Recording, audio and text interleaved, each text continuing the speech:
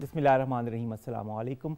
Welcome to Newsroom. I'm your host, Khalid. But today is the 25th of December 2023, and of course, two auspicious occasions.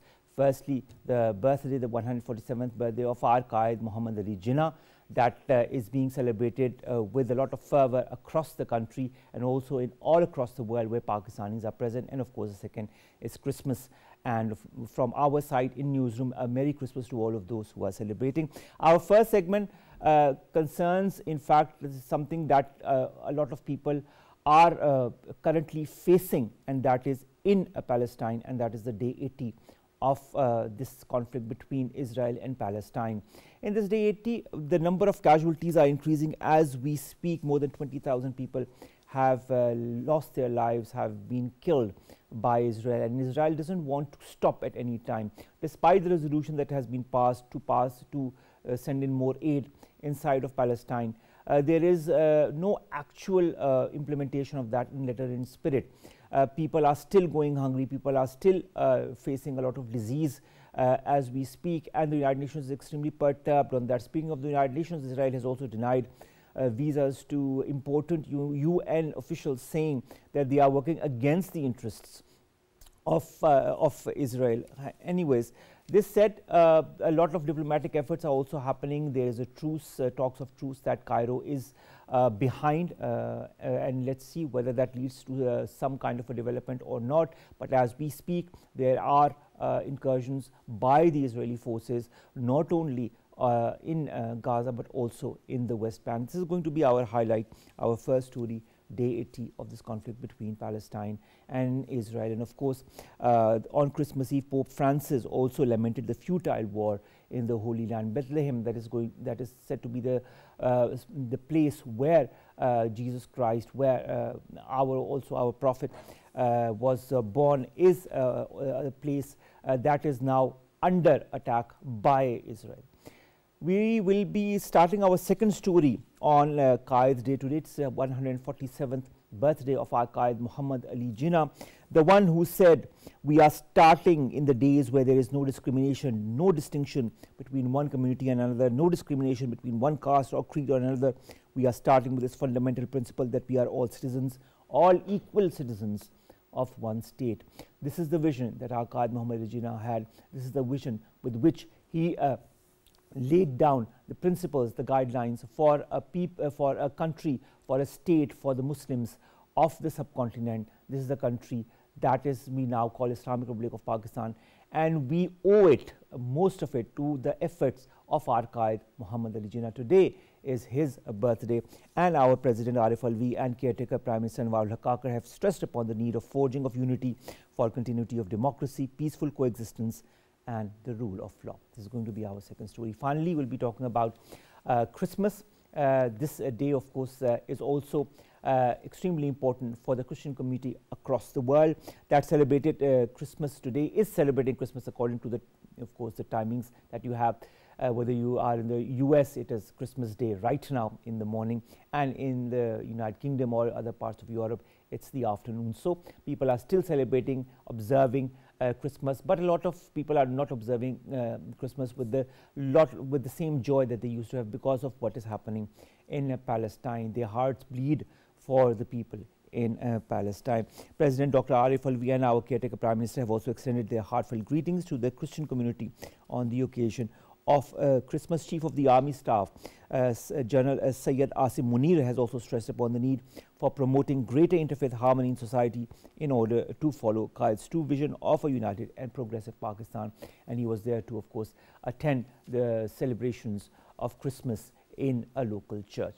These are going to be the stories for today. Let's begin with our first, and that concerns day 80 of the conflict between Palestine and Israel. We've been joined by Javed Jadoon. He's a senior analyst online. Javed Jadoon Saab, thank you very much to have joined us. Javed Jadoon Saab, today is Christmas. Palestine is the place where Bethlehem is present. Bethlehem is the place where the figure revered by the Christians, Jesus Christ, was born. Our also Prophet Hazrat Isa was born. The fact is also that there is complete disregard even on Christmas Day, as far as the lives and the property of the Palestinians is concerned. What, in your point of view, is going to be the modus operandi of Israel in the coming days? Thank you very much. First of all, happy Quaid's anniversary and Merry Christmas to all. And as far as what is going on in Gaza is very heart-wrenching. More than 100 people were killed after Friday's two strikes, one in central Gaza and other in northern Gaza. Most of them children, women and children. It is so unfortunate that Israel doesn't discriminate between combatants and non-combatants. And the only thing it does is to send its fighter planes and do the carpet bombing in Gaza. And as you mentioned in your own intro, more than 20,000, to be very precise, 20,400 Palestinians have been killed so far. And I think more than half of them are women and children. As you also mentioned, the Pope's message on the occasion of Christmas, he also talked about the booming business of arms industry and what is happening in Gaza, linked it with that. And he he was so saddened that he said that what is happening in Gaza is not acceptable. And I think probably the world is definitely keeping our deaf ear and blind eye. They're not paying any attention to the sufferings of the Palestinians.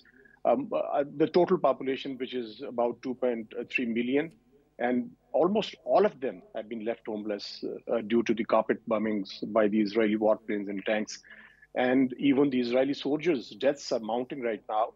And after Friday, about 17 Israeli soldiers have been killed over there in clashes with the Hamas fighters. And the total number is, as of now, stands at about 156. And there's a probably mounting pressure on Netanyahu as well because of the mounting casualties in Gaza. But as compared to what is the plight of the Gazans and the Palestinians is unprecedented in modern times. And by far, the global community has also only paid a lip service. Even most of the Muslim countries, as you mentioned, Israeli plan for a ceasefire, but there has been no response from the Israeli government. And most probably Netanyahu is not going to accept the Egyptian plan because it calls for 15 days of ceasefire and then the exchange of prisoners in different phases. But what is important right now is the complete ceasefire. Let the aid flow into Gaza and let those who are starving, even United Nations has warned that starvation is one of the major apprehensions right now, apart from many diseases which are spreading very fast in Gaza. And even winter is taking its toll. Most of them are out in the open skies. And most of the buildings, about 80% of the buildings have been destroyed in Gaza. So there's hardly any place left for the Gazans to take shelter. And most unfortunately, wherever they take shelter, Israeli warplanes, they start targeting. Despite the fact that they announce certain safe areas for the Gazans, they direct them to move to those places, and then they send their warplanes, and then they start bombarding them as well. I mean, I've never seen such kind of a tragedy in my journalistic career spreading over 36, 38 years. So I think it's heart-wrenching, the least I can say, yes. Javed Jadoon Saab, Israel's Foreign Minister Cohen instructs the ministry to reject the residence permit application and extension of 2 United Nations staff members, saying, and I would like to quote that, the conduct of the United Nations since the 7th of October is a disgrace to the organization and the international community. We will stop working with those who cooperate with the propaganda of the terrorist organization. What kind of statement do you feel is this, and other statements that have emanated from the Israeli war cabinet and from Netanyahu himself? I think Israeli war cabinet is absolutely oblivious. They are out for revenge, and they want to please the hardcore anti-Muslim, anti-Palestinian people in Israel. And what they're planning to do is they want to destroy completely the Gaza enclave. And they are trying to push the Palestinians into Egypt or wherever they could go. And most probably, they would like to see Palestinians vanish from Gaza. And the hawkish war cabinet, which is led by Netanyahu, is not paying any heed to international calls. Even its ally, America, President Biden, unfortunately, has stated several times that he is not pushing Netanyahu for any ceasefire in this conflict with Hamas. I think until and unless there's some kind of a pressure from President Biden and the United States authorities, it's very unlikely that we would be able to see any ceasefire. And if it doesn't happen, then the mounting casualties are definitely going to be the gravest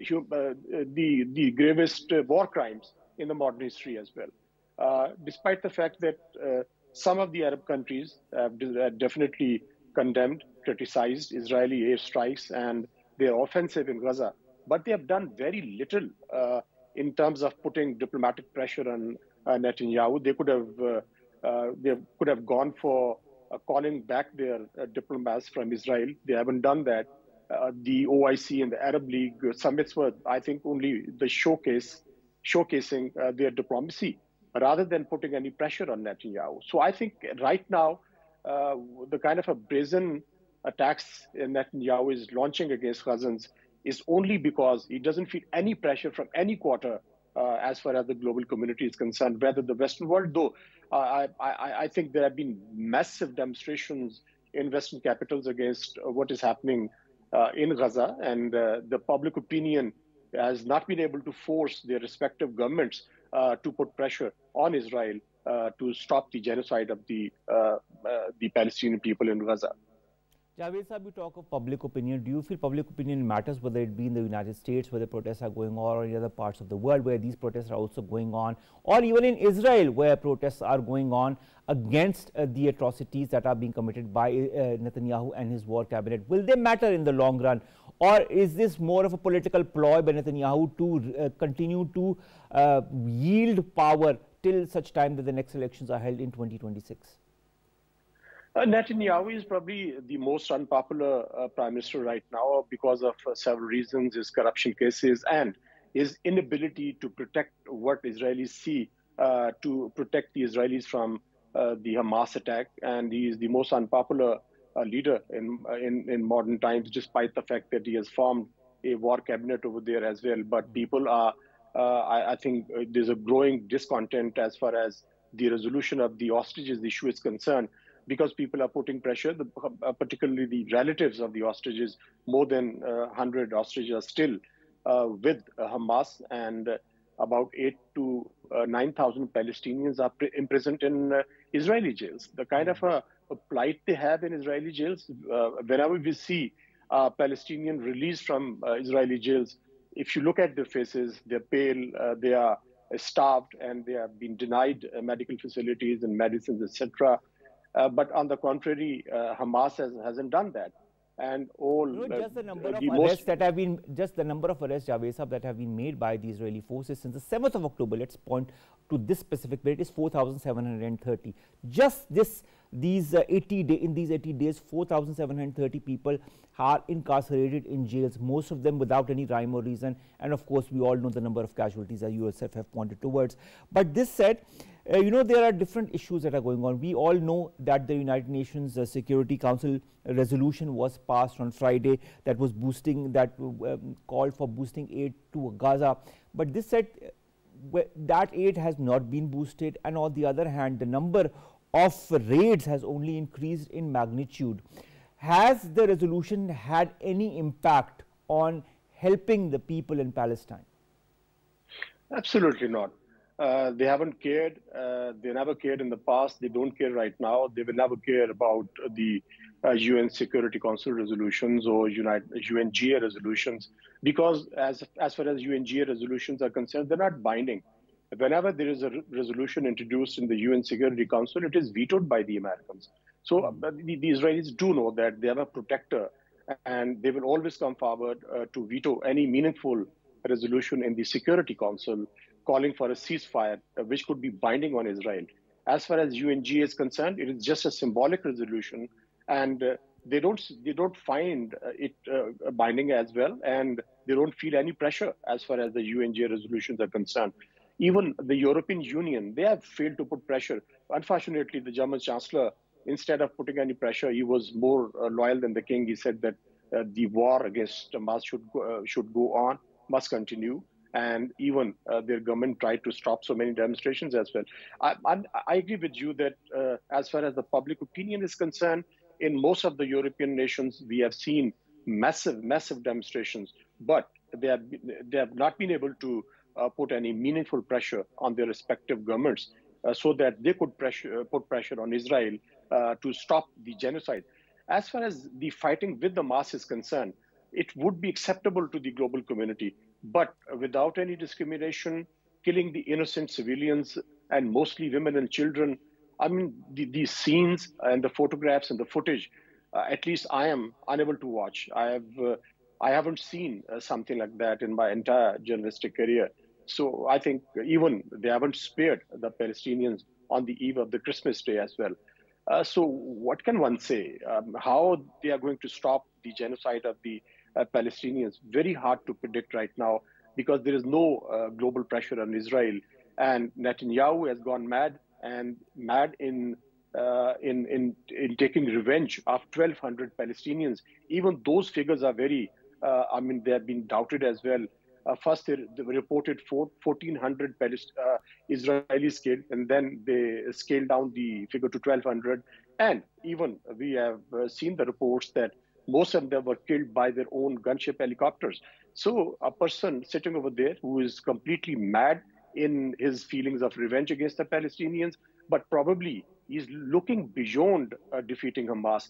They are trying to take complete control of Gaza, and they would like to stay there, despite the fact that the Americans have repeatedly warned Israel not to go for the occupation of Gaza. But I have my apprehensions that Israelis will try, if they are able to do that, because there's a very stiff resistance by the Hamas fighters.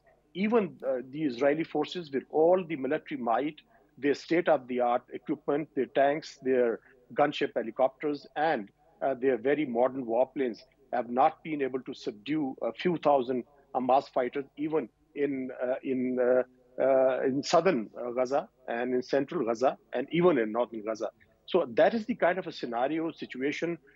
And you know that the Israeli Prime Minister recently said that the war is exacting a very heavy toll, but they have to continue until Hamas is completely annihilated. So I believe that the war, I don't see any end to this genocide anytime soon. I think Javed Saab, when you say that Netanyahu said that they will continue till Hamas is completely annihilated, in fact, what he wants to say is till every single standing Palestinian is killed. This is what Israel will continue to do, what it is doing since the 7th of October. And this said, you know, there's also a huge plan of instilling Israeli army in Gaza once and whenever this conflict is over. I'd like to quote what the United Nations Special Rapporteur on Occupied Palestinian Territories, Francesca Albanese, has said. She says, genocide is a process, not a single act. And this process is something that we are seeing, like you yourself have mentioned, the number of casualties, the way people are being treated, people who are going hungry. There is a severe shortage of necessities despite the resolution that has been passed by the United Nations, including clean drinking water, medical facilities. The United Nations also says nearly 2 million people in Gaza are facing severe food and water shortages, and 95% of the available water supply is unfit for human consumption. This, again, I quote the Francesca Albanese, who said genocide is a process. This is a process that the Israelis themselves went through after the Second World War. Seems as if they haven't gotten over it, and that is why they are perpetrating more or less the same kind of atrocities on the Palestinians. What's your take on this? I think, first of all, we need to differentiate between the Jews and the Zionists. We have seen quite a few demonstrations in the USA where Jews came out and they protested, and they told Netanyahu that don't kill in the name of the Jews. As far as the Zionism is concerned, we understand that they don't want to leave any space for the Palestinians, not only Gazans. Even in the West Bank, we have seen the settlers unleash the kind of brutalities and the kind of treatment of the Palestinians is unspeakable. Even the Americans had to go to the extent of imposing certain sanctions on certain individuals or groups over there. So I think this is a kind of genocide which has been unleashed in Gaza. It's not only in Gaza, in the West Bank, which is also, the West Bank has also seen the kind of atrocities never witnessed before. Just in the last 24 hours, Javed Saab, just look at the raids that have happened in the West Bank, and I'm concentrating myself on the West Bank. Jenin refugee camp, city of Jenin, Deir Ammar refugee camp, Ramallah, Akbar al-Jabr refugee camp, Jericho. You know, the raids are going on. It's just not relegated to Gaza or any part of Gaza. It's also in the West Bank. So they are trying to quote unquote destroy as many of properties that belong to Palestinians as possible. They want to kill as many Palestinians as possible. They want to render their life in such a manner that becomes inhabitable, and they are forced to change their current residence and go to another country. This is the ultimate game plan to at the end of the day forcefully occupy what is not theirs, as they have been doing since the last decades. I think it is very important to note that they're not only destroying the properties, the homes and businesses of the Palestinians, they are even occupying the properties of the Palestinians in the West Bank. I'm talking about the settlers. Settlers have been provided with modern weapons, and their vigilantes are roaming around in the West Bank. They are stopping almost every Palestinian, and even they, for the sake of fun, they're killing them as well. We have seen certain footages that where the Palestinian boys playing in the streets are shot by the snipers. And most importantly, the kind of a treatment meted out to the Gazans when they were arrested. They were stripped completely, and they were made to sit in the cold. And even there are very confirmed reports, and they have been acknowledged by the Israeli authorities as well, that some of the those arrested and stripped were even killed, while their families watched. I mean, the kind of a genocide. I mean, it's unspeakable. We can't even talk about. It is so sickening, and it is so sad. It is so heart-wrenching that even if we start talking about the kind of brutalities that the Israelis are perpetrating, I mean, it is beyond our imagination what is happening over there. It's very, very sad. All right, thank you so very much, Javed Jadoon Saab, senior analyst, to have joined us, to have talked to us about this conflict, about this war that is being perpetrated by Israeli forces, the Zionists, as you yourself called, on the Palestinians, and the number of casualties, of course, are increasing. 20,400 dead in Gaza alone, and there's another number as far as the West Bank is concerned. And not only that, there's also the atrocities that are being committed in the form of denial of aid in the form of food or water or medicine to those who are in need. This is something that nobody will forget, nor will our future generations forget. This is something also that I hope ends before it's way too late for the world to understand, comprehend, or take care of what it is truly developing into. Let's come to our second segment, ladies and gentlemen. That is the 147th birth anniversary of our Quaid, Muhammad Ali Jinnah. This day is very auspicious. Why? Because it reminds us of the birth of a person, a lawyer, who was not only instrumental during the pre-independence days as being a leader of the Muslims of the subcontinent, but also post-independence, not only for having laid the ground for the country that we proudly call Islamic Republic of Pakistan, but also giving us the principles and the guidelines on how to lead our lives. He is Quaid Azam Muhammad Ali Jinnah. He's a person who needs to be revered, and it's his birthday today. More in the following report.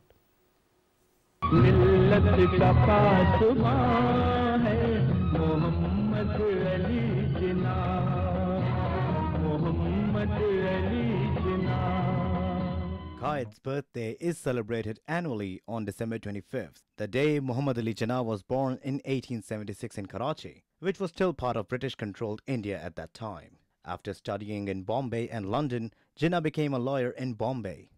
In 1913, he joined the Muslim League, which had been formed to stand up for the rights of Indian Muslims, and he became its president in 1916. Jinnah believed that Muslim-Hindu unity in India was possible. But over the years, the relationship between the Hindu and Muslim communities had deteriorated to such a point that he reluctantly accepted that the best way to protect the rights of Indian Muslims was through partition.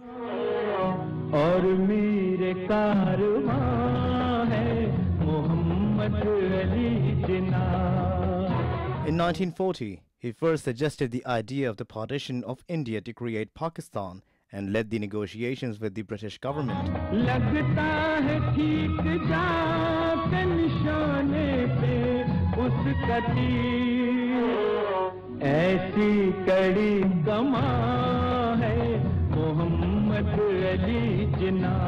This resulted in the partition of India and the creation of the state of Pakistan on August 14, 1947.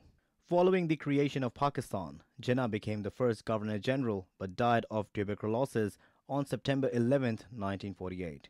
Official ceremonies and events are being held throughout the country to pay tribute to Quaid's life, political struggles and significant role in the creation of Pakistan. We've been joined by two guests to talk about the life and the principles laid down by Quaid Muhammad Ali Jinnah. We've been joined by Professor Dr. Riaz Ahmad. He's a former director NIHCR, Quaid University. He's a Tamgha Imtiaz.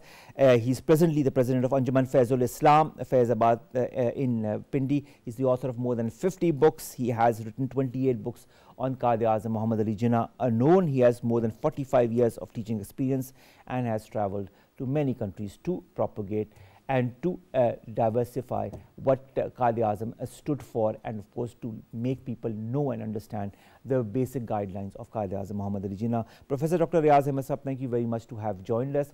Professor Saab, when you look at the life of Quaid Muhammad Ali Jinnah and how he stood for the Muslims of the subcontinent, and how he when he understood that there was no other way out but to carve out a separate state for the Muslims of the subcontinent. And he was adamant in his determination to work for the people, for the Muslims of the subcontinent. Today, 147 years later, on his birthday, when Pakistan is also more than 75 years old, how do you see his contribution? How do you see the work? How do you see the principles and the guidelines that he laid down for the Muslims of the subcontinent? Thank you very much. I'm highly obliged to PTV World that they have taken me on this program. Your question is very good. The Quaid Muhammad Ali Jinnah, the founder of Pakistan, played a marvelous role in the creation of Pakistan.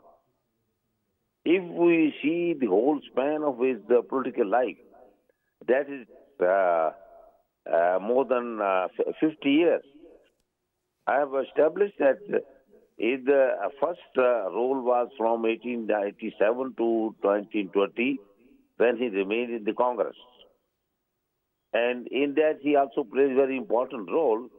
But when he saw that Mahatma Gandhi, when he came to became dominant over the Congress politics, he is actually using the symbols in the old Brahmanic Hindu terminology, like Savarajya, Satyagraha, and he advised him not to do so, talk like a modern man.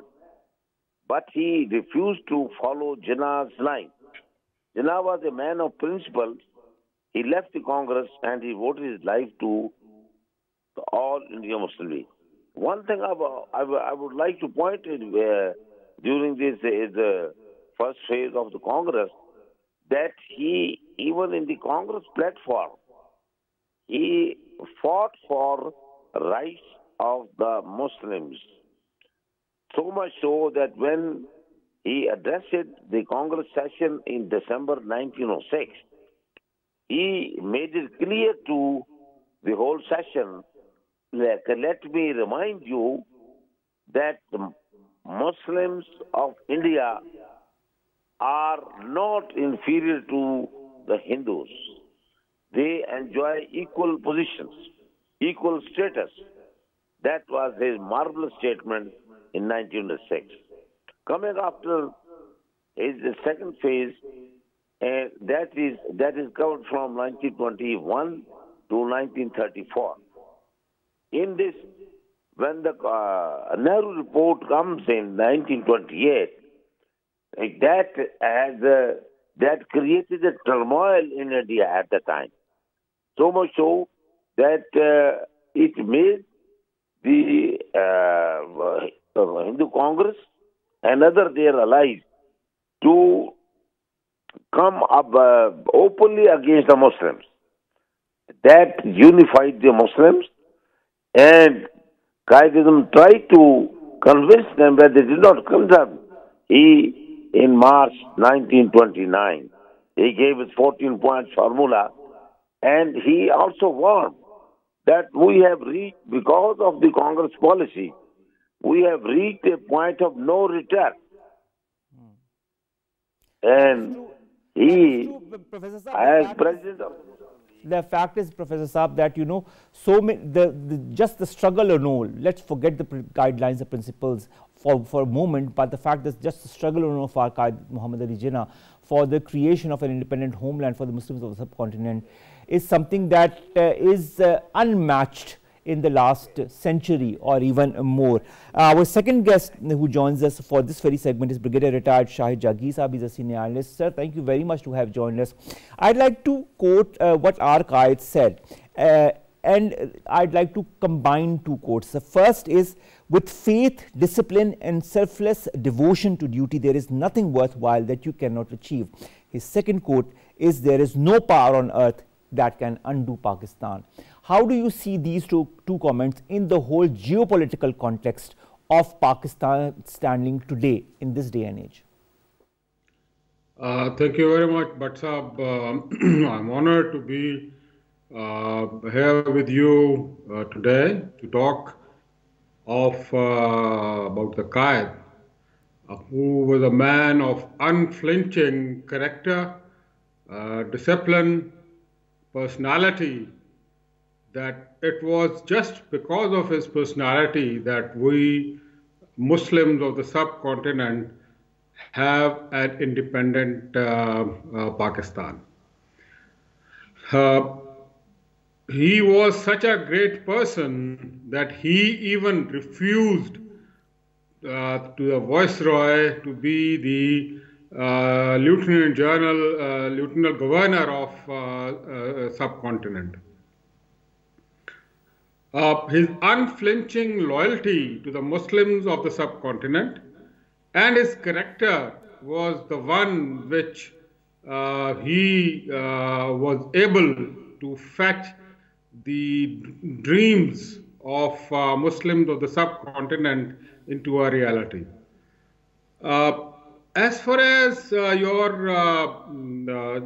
quotations are concerned, I would only say that Qaid's own personality, if you read him, was a replica of the first quotation which you have told.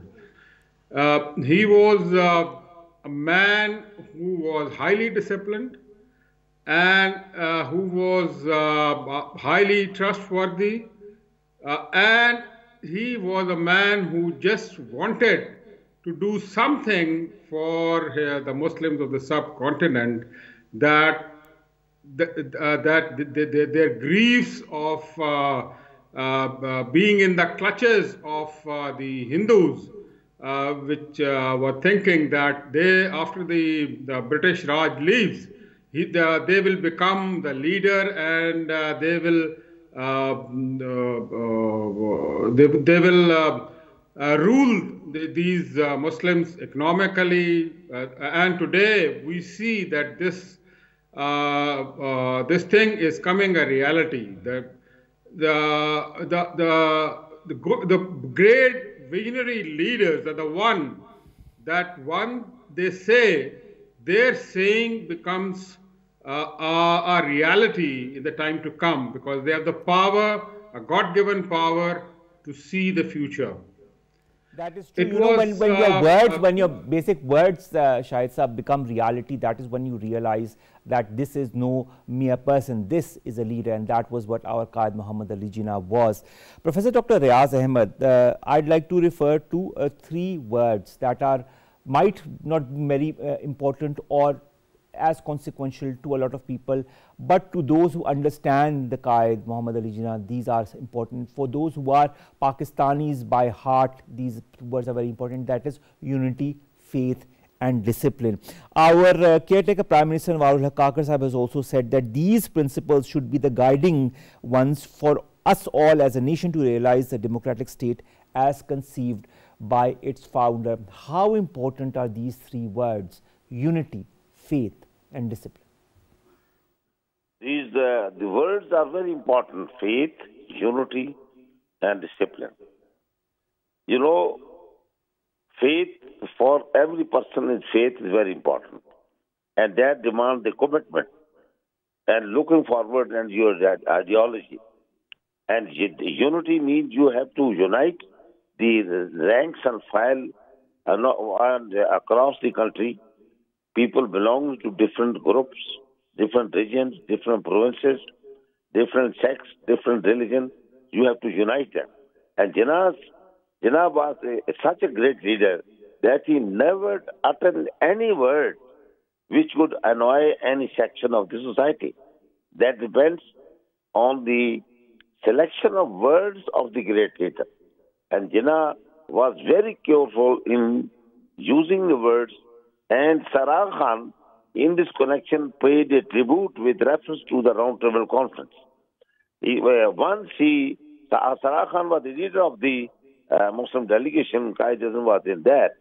Once a meeting, Quaid could not come because of his illness. Next day, Aga Khan wrote to Quaid, they were Muslim delegation, and they could not successfully confront the Hindus, Sikhs and others. Your absence was deeply felt. You talked in such a manner that you not only keep your own colleagues united, but you put your opponent to such a task that they become helpless, and they help us in giving arguments with you. Such the type of his uniting principles were there that even Sarah Khan paid his tribute to him. Now the discipline. His whole life is discipline. Not only Western terminology, even in Islamic terminology. He learned a lot from the Holy Prophet, Hazrat Ali, Omar and others. Their lives were very much disciplined. Then also, in this connection, when our transfer of power of being held in a function in Karachi in the Constituent Assembly meeting on 14th August 1947, Mountbatten, who transferred power to Jinnah and the Constituent Assembly, he said, I hope that Jinnah will keep the liberal ideas of democracy as put by Akbar some years ago. Quaid in rebuttal said, my lord, let me remind you, the foundations of democracy were laid by our Holy Prophet Muhammad, peace be upon him, 14 years ago. So this is, for the Muslims, the origins of the democracy are Islam. All right. Thank you very much, Professor Dr. Riaz Ahmad Tamgha Imtiaz, to have joined us and to have talked to us about the different facets of the life and the times of our Quaid Muhammad Ali Jinnah. Finally, Brigadier Retired Shahid Jagir Saab, there are two things that I'd like to understand from the personality of our Quaid, and that was A, he worked tirelessly towards interfaith harmony, towards all the faiths, all the castes and all the creeds in Pakistan, not only having their due rights, but also working together as one. Secondly, he is also one who has always was always behind gender equality. He talked about women, and I'd like to quote what he said about the fact that no nation, quote unquote, can rise to the height of glory unless your women are side by side with you. How important are these two facets of his personality also to be inculcated in us as Pakistanis? Look, Quaid Azam was of the opinion that Punjab, Sindh, KPK, Balochistan and then East Pakistan should be one, treated as one. There should be no discrimination on the caste, creed, or the caste, creed and region basis. He made it very clear on a number of occasions that. As far as the women's rights are concerned, he was the one who created at that time a section of the women were activated, which were very much part and parcel of the Pakistan movement. So that's why it is seen that he was a very modern person, and he know that the right of the woman needs to be respected. Then you see that it is he who at the time of the elections, elections of the Muslim League after the partition, he refused to contest the election. He said that I want to live as a legacy of a field marshal whose armies have won. So that is the thing which made him such a great leader, taller than his height, that today we all remember him, and this Pakistan is a gift to us from him. The sad part of the thing is that today we are still divided on the sectarian basis. We do not respect the rights of the women in our country, which the political leadership of the country should gain a lead from the Quaid Azam'S saying and his vision. And I think there is no power on the earth which can undo Pakistan. You see that. I mean, that is again a quote. That is also another quote, Brigadier Retired Jagir Saab. Failure is a word unknown to me, and there is no power on earth that can undo Pakistan. I think if we have the zeal, the fervor, the passion that Quaid Azam Muhammad Ali Jinnah had for the society, for the country that is Pakistan, I think no power can undo Pakistan, whatever happens. Thank you so very much, sir, to have joined us. I'd like to end with one quote by our Quaid again. He said, "My message to you all is that of hope, courage, and confidence. Let us mobilize all our resources in a systematic and organized way and tackle the grave issues that confront us with grim determination and discipline worthy of a great nation." That is what we should endeavor to be: great persons, great societies, and great nations. May his soul rest in eternal peace. Let's end with our last story, and that is, of course, the importance of this day for the Christian community across the world, and that is Christmas. This is a day that the Christians across the world celebrate with a lot of joy and fervor. That joy is diminished to a large extent because of what is happening in Palestine, in Bethlehem. Nevertheless, the fact is that this day is extremely important for the Christian community. And there is nothing more important also when we talk of today in the world and what is happening in the world than that of interfaith harmony. We've been joined by one of the Christian leaders to talk more about the importance of the day that is Christmas, not only for the Christian community but also for all communities at large. Thank you very much, sir, to have joined us. First of all, Merry Christmas to you and all your loved ones, and to all of your community in Pakistan and across the globe. Secondly, sir, how important is Christmas today in this year 2023? What should be the basic philosophy of the Christians or any other religion when they celebrate Christmas?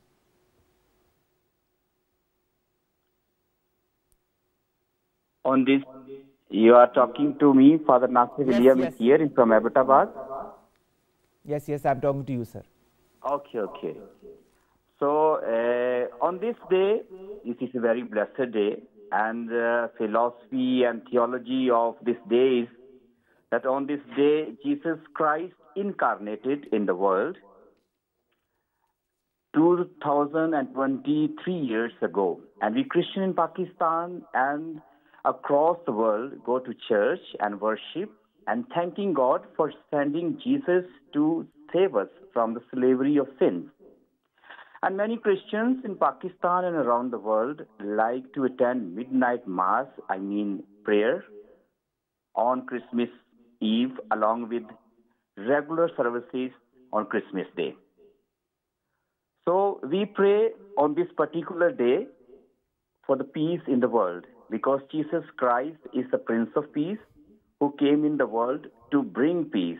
And when he was born in 2023 years ago in Bethlehem, Then there was with the angel of multitude heavenly hosts praising God and saying, Glory to God in the highest, on earth peace and the goodwill towards men.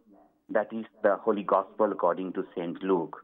So the Christians in Pakistan and across the world on Christmas Day focus on the peace, which is the most important thing in today's celebrations or Christmas whenever we celebrate. So this is the most important things for us and for the Christians around the world. All right. Finally, sir, I'd like to understand the importance in this day and age of interfaith harmony and how important could the role of the Christian community in Pakistan and across the globe could be in times that are extremely testing for the whole world. I also like to refer to our Chief of the Army Staff, who was at the Christchurch, Rawalpindi, to join the Christian community in Christmas celebrations, wherein he said that there was a need to promote greater interfaith harmony in society. How can we achieve that in your point of view? Well, as a Christian, on this day, importance of interfaith harmony is the message of Christmas. And Christmas message is a message of universal love, brotherhood, tolerance, and sacrifice, which played a crucial role in putting society on the path of development. Therefore, we need to promote the message of Christmas to bring other people of faith together in unity in order to make them understand the importance of humanity. And when we talk about humanity beyond religion, so then this message will bring us together. And it is need of this message in this country, like our beloved country, Pakistan, and across the world. So this is what every year we are promoting and spreading the message of Christmas. All right. Thank you very much, sir, to have joined us, to have talked to us about the importance of Christmas and the importance of Christmas not only for the Christian community but also for the world at large, and the importance of interfaith harmony. With that, ladies and gentlemen, we come to an end of today's newsroom. See you inshallah tomorrow with new story segments that pertain to us, you and Pakistan. Happy Quaid Day and Merry Christmas to all. Allah Hafiz.